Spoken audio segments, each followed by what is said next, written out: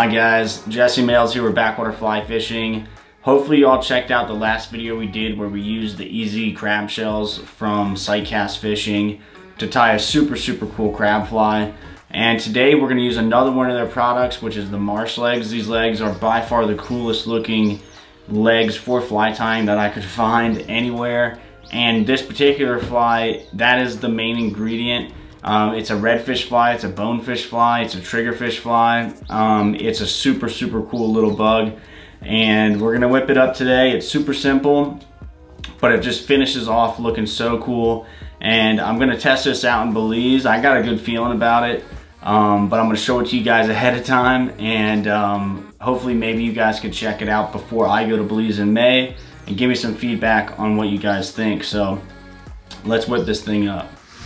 Alright guys, this fly's tied on a number 4 Daiichi 2546, and we're just going to lay a pretty solid thread base down onto this hook.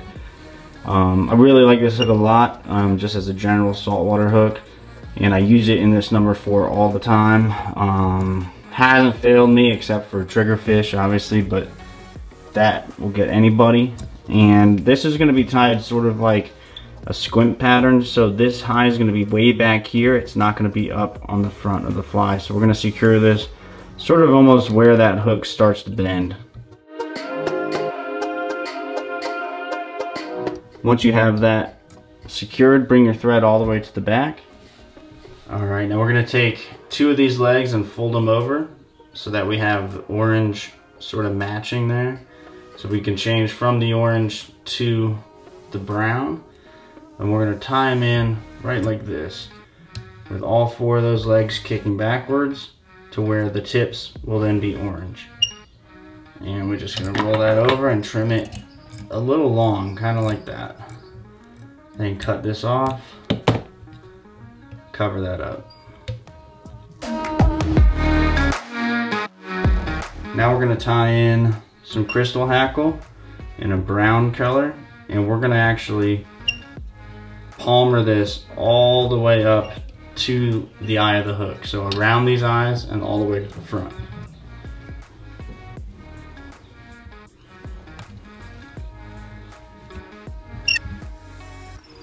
There you go. Once that reaches the top, just make a few wraps and then we can trim it off. So already seeing this fly looks super shrimpy, and we're going to add some more legs and some flash up on the front. We're going to take 2 more legs like this, again paying attention to where the color change is, and we're going to attach 2 to this side, and we'll trim them a little bit past the hook there, and then we'll leave some up on the front just like that, just like you would do with a typical squimp kind of pattern. And we'll do the same on the other side. Like that. Trim that off. So right here we got 2 strands of flash. We're going to fold it over, and then we're going to wrap it around like this, so that creates 8 strands of flash going backwards, and we're going to tie that right on the top. And the key is not to leave this really long. We want to trim it short, and then you can whip finish right in this same spot here, just like that. And then we'll cover that with some UV gel, just like this. And you can see that's super easy to tie, very few materials, but the way these legs look and the way that body's sort of hollow is really going to be a good shrimp pattern, I think, for bonefish. Especially if you have that kind of darker bottom, this color pattern here would work great. Alright guys, there you go. Super cool little fly. Thanks for checking it out. Leave some comments below. Let me know what you think about that. Also, if you like this channel, make sure to subscribe. Check us out on Patreon at patreon.com/backwaterflyfishing. And that's just a great way to gain access to content that's not here on YouTube. And it also helps us create content and keep this channel running. So thank you guys so much. I really appreciate it. Till next time, deuces.